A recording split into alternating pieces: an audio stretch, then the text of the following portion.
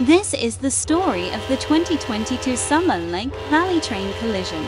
A BNSF coal train, coal heading from Summer Lake Valley south sidings to San Francisco north sidings. But the train had a faulty coupler. The journey was going pretty well. Then one crew member said, "I hope this coupler doesn't break, or we'll be doomed." But it did. Around 4:44 p.m., the coupler was getting more and more annoying. Until it broke.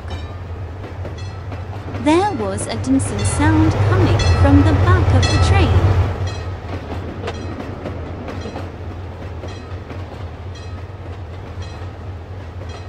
It had broke.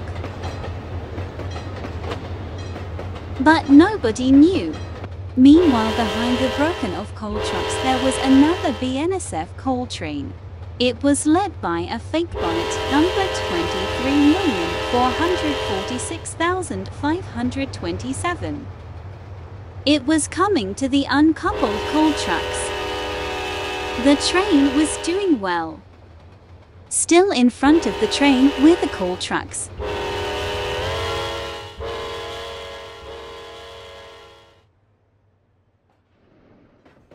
The coal trucks were doing about 30 miles per hour.